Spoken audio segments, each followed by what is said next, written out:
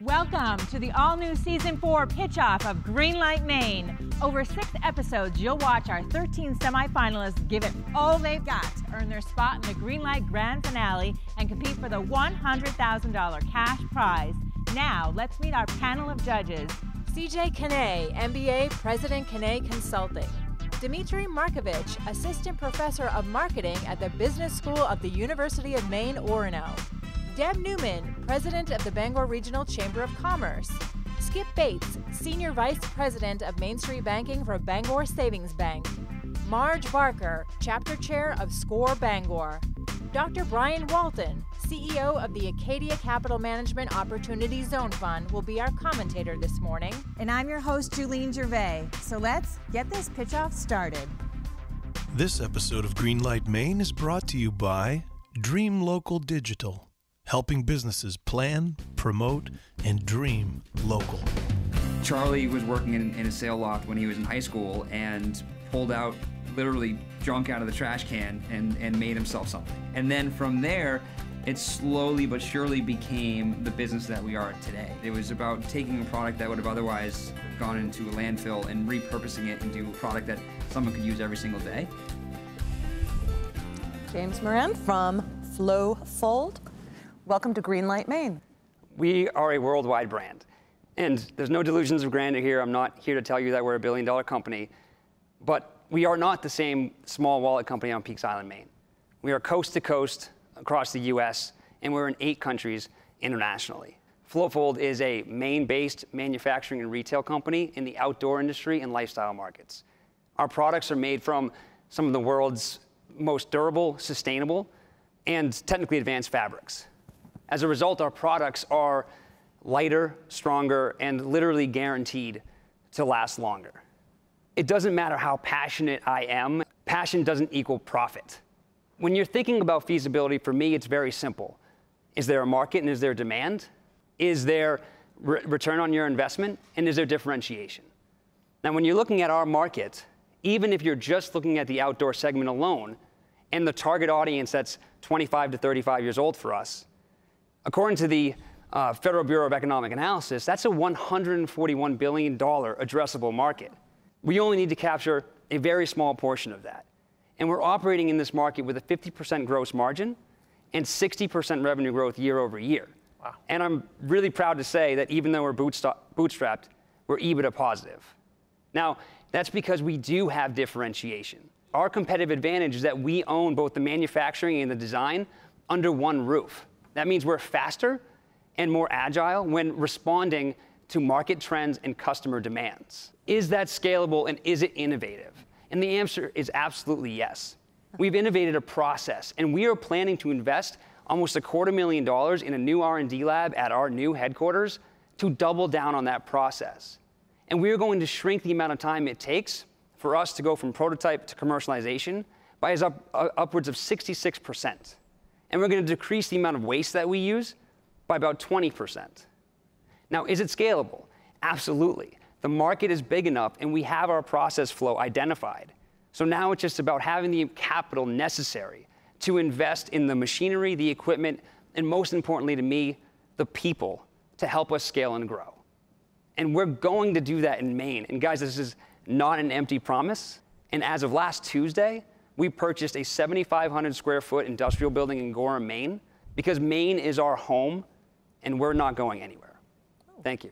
It seems like you have a very good understanding of your market. If you were to focus your resources on a particular sub-segment of that very broadly defined market, what would that ideal customer look like? The ideal customer for Flowfold is a response, like an environmentally responsible and conscientious consumer. So the vast majority of our materials are still reclaimed or recycled, like our climbing rope dog leashes or our sailcloth wallets. So that does shrink it down. But in general, it's how the individual thinks. We've often referred to it as a millennial psychographic versus a millennial. So it is quite a large market size that wants to support the Made in America brand. I want to hear more about how your team has changed and evolved to really take an idea to the point where you are currently, and how the team might change or evolve to go even further? This is your quintessential Broken Stoke story, right? We sold wallets out of the trunks of our car for beer money to begin with, right? Yeah. Since then, you know, we had to make that decision in 2015. Is this a hobby or is it a career? And we raised a little bit of money, a couple $100,000 to go full time and to scale up into LL Bean. And there's a theme here with LL Bean. Obviously, they were our first key account. And then since then, that's when we have really steadily scaled the business up. So are you looking for people to work on the manufacturing end? Or, I guess, so that's one question. The other question is, tell me about the business leadership team. Yep. Like, who you have material scientists, you have a business advisor. What's the team look like? Yeah. We're for sure going to need to hire production workers. And that's absolutely on the table, as well as expanding our marketing and general accounting teams. From a leadership perspective, we're very siloed in our roles and responsibilities. So for me personally, it's all sales and operations. I basically manage all of the relationships. And then Devin McNeil, who is our CEO, handles all the HR and our accounting. He keeps our books on. He makes sure I don't give away too much free product, which I would do if it wasn't for him. And then Charlie, he is just an absolute master behind the sewing machine and product development. I mean, he's the guy that can literally take something from a sketch on a napkin to a full-out prototype in a day, and it blows me away every single time.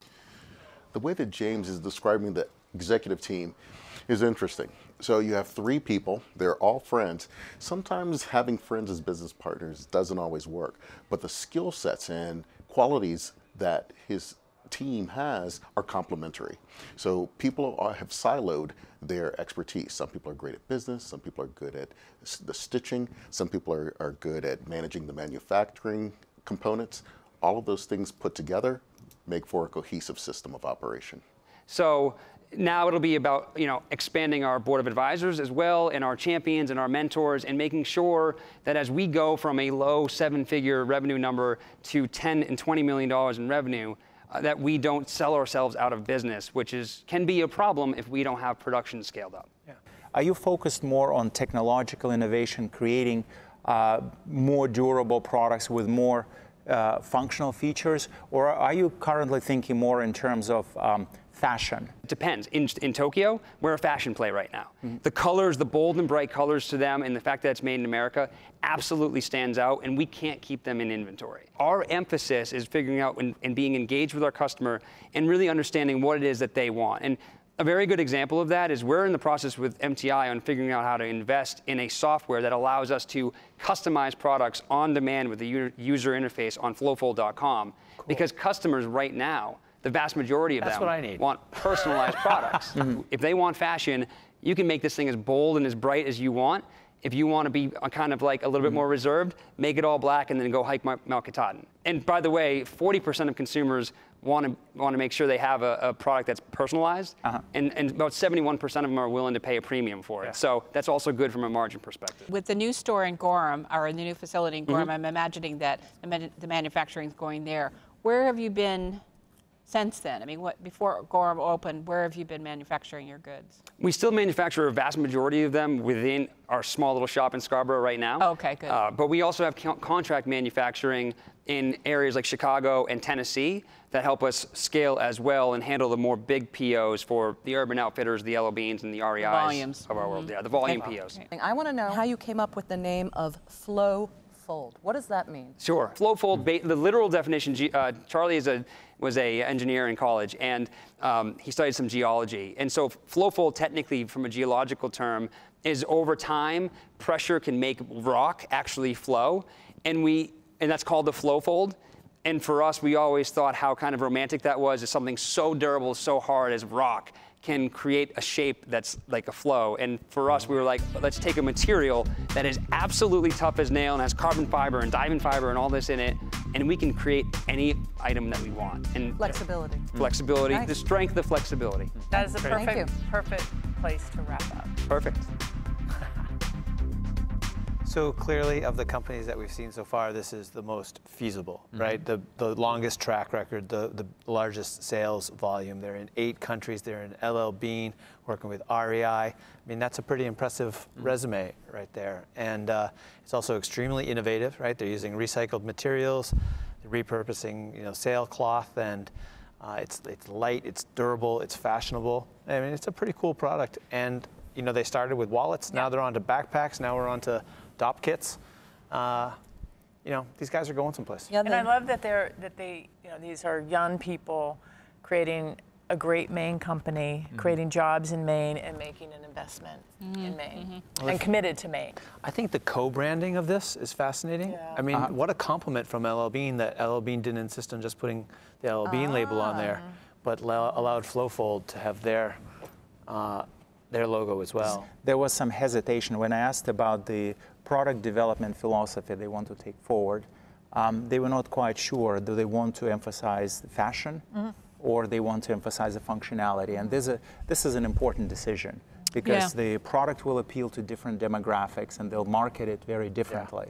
Yeah, that was a great question. I think, though, their Gorham site might give them some guidance on that, because they did indicate they were going to have a department specifically for R&D. So I think that that area will give them some real opportunities to look and see what is the best way, whether they go fashion or whether they go technology driven. They said that they're going to allow their customers to create their own product online. So say, I want this to be pink and that to be yellow or whatever. And well, but it's a bit cosmetic.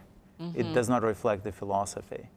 No, it doesn't. But they did say that they were going to be doing that. And I wonder if that is how they're going to allow for that additional creativity to actually come from their consumer base rather than from them. Because I think they started basically to create products that could really withstand, you know, hiking Katahdin. If you look at their website, it's really all about, you know, extreme climbing and extreme outdoor stuff. And I think they wanted something, you know, like you said, that could be both flexible but hold up.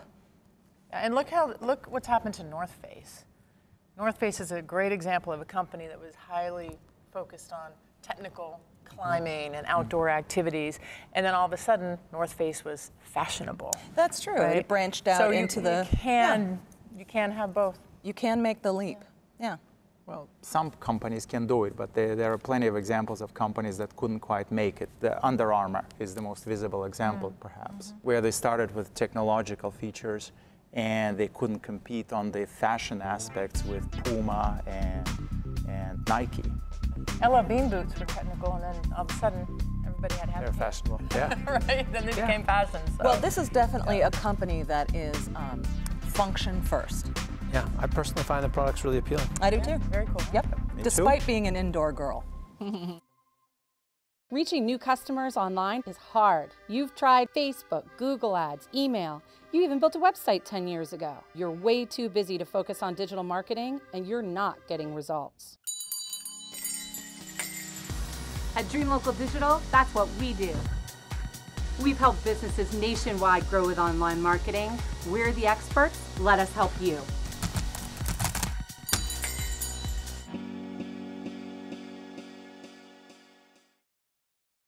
For almost 25 years, MaineBiz has been providing business news, information, and analysis for business owners and C-level executives in Maine. From Fort Kent to Kittery, MaineBiz serves the decision makers of Maine across multiple channels, including its flagship print digital publication, website, events, daily report, real estate insider, and weekly newsletter. Let MaineBiz help your business succeed. Inform, engage, connect. In 1972, Tom Moser committed his life's work to craft, and 4 decades later employs 70 fine craftsmen and women in our shop in Auburn, Maine. With showrooms and customers from coast to coast and numerous awards and accolades, Tom has firmly established himself as an entrepreneurial tour de force and has proven that a life doing what you love is indeed possible. This year's winner of Greenlight Maine will win this handmade Thomas Moser beacon box and $100,000. For more information about the presenters and panelists on all the Greenlight Maine shows, visit greenlightmaine.com.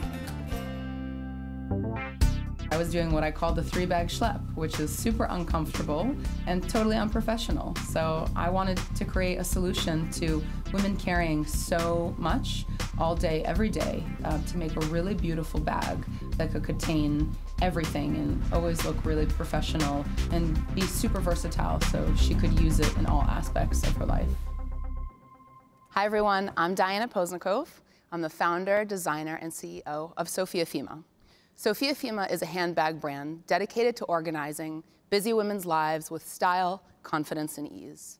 I spent nearly a decade in New York working as an architect, doing the infamous 3-bag schlep, carrying inefficient totes from my home to work, to meetings, to the gym, and to dinner with friends. Unfortunately, beautiful, versatile bags that are feminine, that focus on organization, are lacking in the marketplace. Women are forced to choose between athletic, masculine bags or a series of totes that just dig at our shoulders and kill our backs. Sofia Fima has combined both style and versatility for a streamlined and structured feminine bag that focuses on organization, so belongings are kept in their place and our customers are kept feeling confident to take on their day. This is our main squeeze tote. It's our most popular style. This is how the system works. This is our chief of staff organizer. It's packed and ready for a day at the office. You simply slip it into your bag, zip it, and you're good to go. When it's gym time, you grab your senior associate organizer, packed for all your workout necessities, slips right into your bag, and you're good to go. Then when mom duty hits, you grab your momager. All the things for your littles are nicely organized. You simply put it right into your bag, and you're good to go. Unlike other handbags on the market, this is a complete system that allows women to have one bag, not multiple, that can take her through life in its entirety. The handbag industry is worth $48 billion in sales revenue worldwide. The United States accounts for about $12 billion of that. Women own an average of 13 handbags and spend a minimum of $500 on them annually.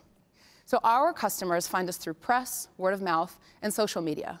We're a direct-to-consumer brand, so we sell on our website, sofiafima.com, Etsy, Amazon, collaborative, in-person pop-ups, as well as our local shop in Lewiston, Maine. Since launching in November of 2017, we've been named the best-in-class work bag to keep you organized by Fast Company and Best Tote with Organizers by New York Magazine.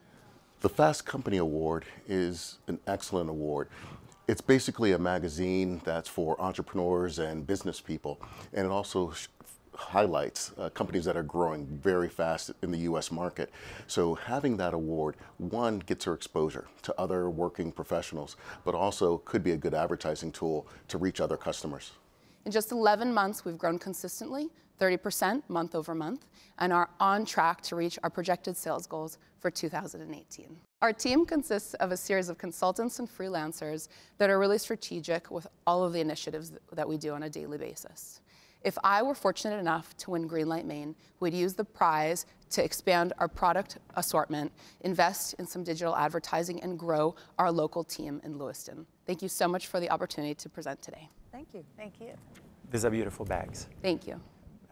You are selling them at a fairly high price point relative to the market. I understand they range anywhere from about $500 to $700 as a system. Is your plan to bring the prices gradually down as you gain operating efficiencies, or you seek to build the brand as a kind of prestige brand, maybe on a level with Coach or even above it? Yeah, so our product is in what's called the affordable luxury category, which is exactly where Coach, Tory Burch, and Michael Kors are. So before launching, I did a lot of research to figure out where I needed to sit, and they are competitors in terms of price point. So the affordable luxury category is the category that grows far beyond luxury and lower than that. So as a direct consumer brand, my goal is to provide the most value at the best possible price to my customers. So this is the price point that we're at right now. My goal with the ability to produce in larger scales, I'll be able to either make a better margin and hopefully be able to offer products that are a little less in price. But I produce in the States with premium Italian leathers, so I use the best possible products while supporting American craft. So the goal is to be at the price point that I'm at and a little bit less, but not higher. Let's talk about manufacturing. Are Yeah. you actually manufacturing these in Lewiston? No, so currently I manufacture in New Jersey. I work with a company that I've been working with for a few years now, which has been really great. But my true dream, my ultimate goal, is to have my own manufacturing facility, a true design build shop where I can design with myself and my team, and we can talk to the people that are making it instantly. I believe that supporting craft is really crucial to this company, to this country. My parents are immigrants. My dad still to this day works in a factory making things, and I believe in it wholeheartedly. So that's definitely part of my dream, is having a facility in Lewiston that can educate a new breed of makers. I love your dream of bringing the manufacturing to Maine, but that's a huge investment, and you've only been in business for a short time. So can you tell us a little bit about your sales history and your trajectory? Where are you now, and where are you headed? We're closing out our first calendar year at the end of this year, and we're on track to reach our goal, which is about 100,000 in sales. Okay. In about 3 years, the goal is to be at about 2 million and grow from there. Manufacturing, you're right, it's a massive investment, and that's why sometimes it's not something that I lead with right away, because there's a lot of things that need to happen before I'm at a place where, we can invest in that. But that's ultimately the dream, and I think I can start to take little steps. One thing is begin offering monogramming in shop, have somebody help me with these little things and grow in a really strategic way. You mentioned, at one point you mentioned your margins. What's your markup on the bag? I have about a 55% margin right now. My goal, is that standard within the industry, do you think? Well, for direct to consumer, the goal is actually to be closer to 70. Okay. So that's ultimately my goal, and I will be able to achieve that with larger production runs. So right now my production runs are 1 to 200 pieces. The larger those are, the better pricing I can get, and the more, the better terms I can kind of negotiate with my vendors. For example, I was just in Milan visiting with my tannery, and I was able to negotiate better terms because they see my growth and they want to be a part of my story and my brand. So we're starting. I see that you have a scarf there, which is not a bag. Do you have plans to expand your line beyond a bag and an insert? So right now, I would love to do so many things, but as a business owner, I have to be very strategic with where I put my effort and my thoughts. So this is really our key piece. I want to be known for the Maine Squeeze Tote. It's the perfect work bag, and begin to expand to smaller pieces, maybe women who aren't necessarily carrying laptops and a lot of things. So I want to be really, really good at what I do first, which is providing women an organizational system in handbags. Once the world knows about Sofia Fima, once, women are getting into college as they're graduating and they equate Sofia Fima with professionalism and excellence and career, then at that point, I would love to introduce more products. My dad was a shoemaker, his father was a shoemaker, so of course there's a little bit of that, good story. Dream back there, but. What does Sofia Fima mean? So Sofia is my mom and Fima is my dad. Oh. So the company is very much about my family and my roots in making.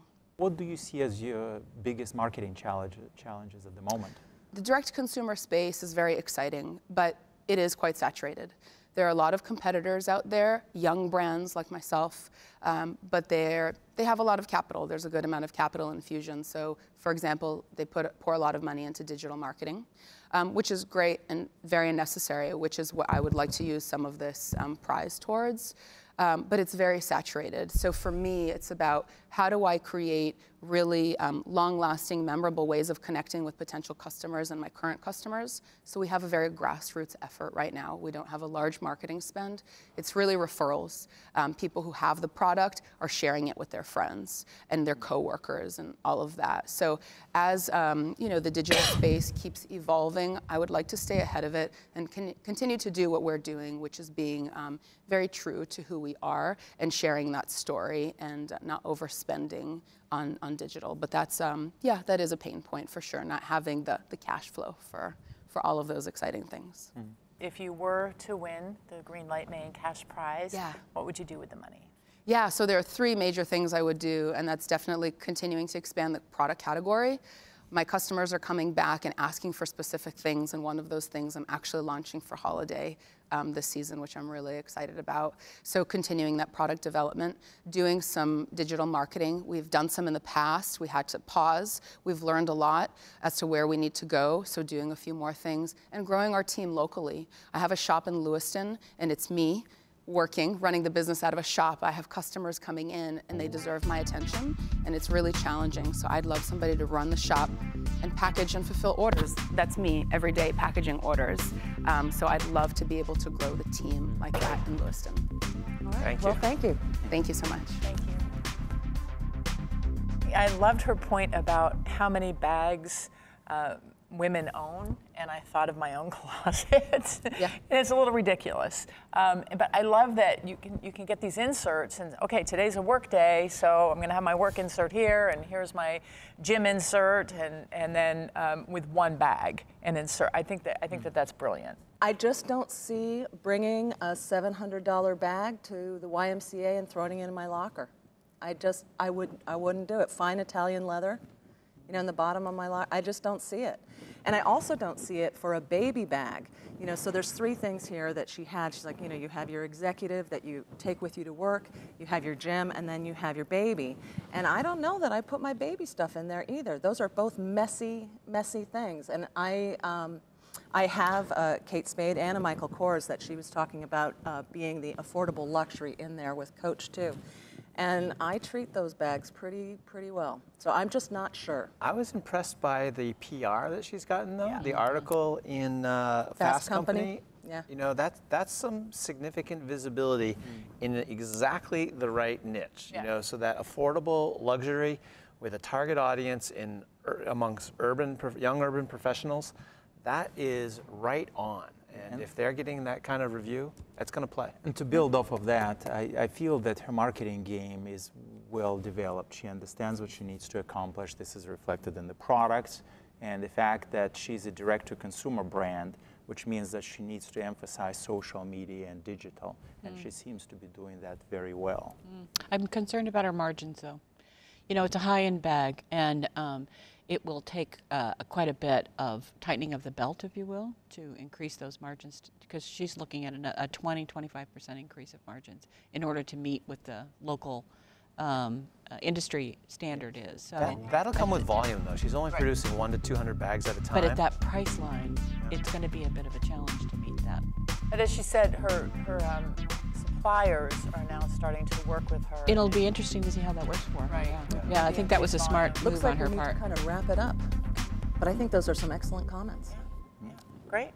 We're very proud of the product we make and the way that we make it. The most important features of our original dog vest are in its design. Traditional lenders, you know, they steer away from unproven track records. In you come. Hold up.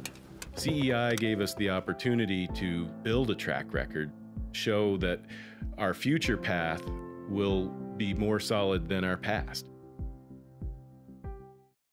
Reaching new customers online is hard. You've tried Facebook, Google Ads, email. You even built a website 10 years ago. You're way too busy to focus on digital marketing, and you're not getting results. At Dream Local Digital, that's what we do.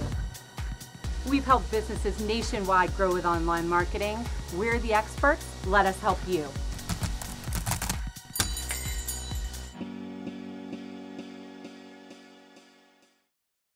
After intense deliberation, our judges have tabulated their individual scores, and today's competitors are still in the running to make the final 3.